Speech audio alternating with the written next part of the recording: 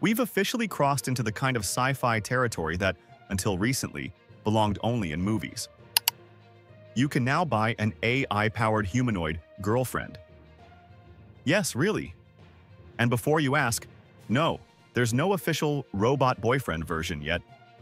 But let's be honest, it's only a matter of time before someone swaps in a deep voice and a fresh hairstyle to make that happen.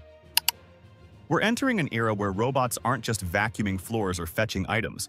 They're aiming to become your confidant, your event host, your brand ambassador, even a potential romantic partner.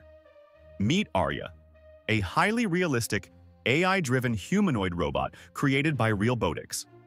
She made her debut at CES 2025 in Las Vegas, and the reaction? A wild mix of fascination, confusion, and more than a little unease. Arya is far from a generic mannequin with a speaker shoved inside. Realbotix engineered her with an astonishing 17 precision motors in the head and neck alone, making her facial movements, like blinking, mouth motion, and head tilts, more lifelike than most robots on the market. Instead of attempting awkward, jerky walking, still a major robotics challenge, she moves smoothly on a concealed rolling base. Think luxury podium on wheels. When I first saw Arya, she was dressed in a sleek tracksuit, delivering bold facial expressions and subtle hand gestures. Sometimes charming, sometimes eerily uncanny valley, like a friendly host who's still learning her cues. Now here's where things get interesting and controversial. Realbotix's roots trace back to the adult entertainment industry via Abyss Creations, the makers of Real Dolls.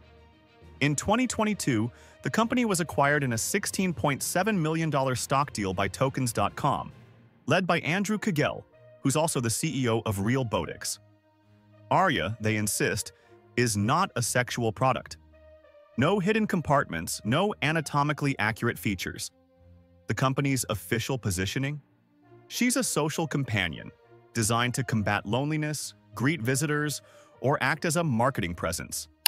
That said, Arya does offer adult conversation modes, more flirtatious than functional, a digital intimacy without the physical side. Here's the part that raises eyebrows.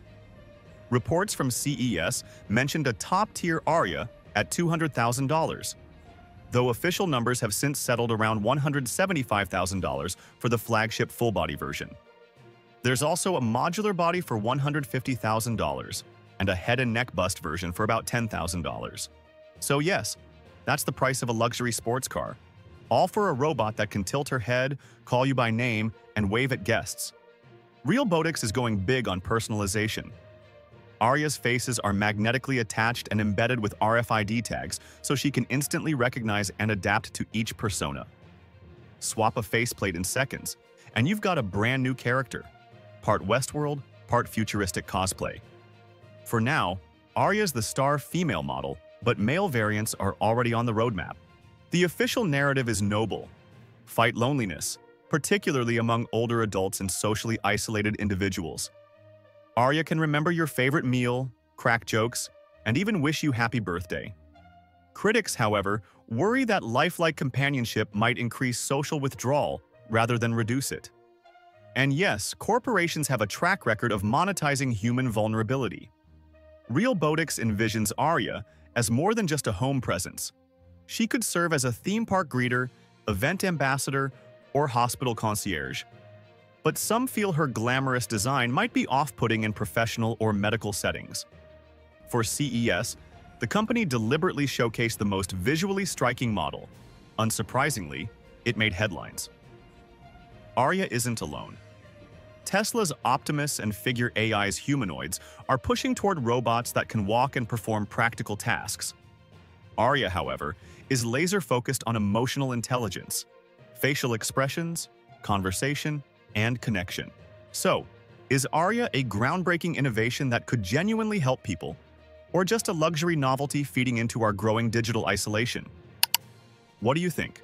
Drop your thoughts below. And as always, thanks for watching. See you in the next video.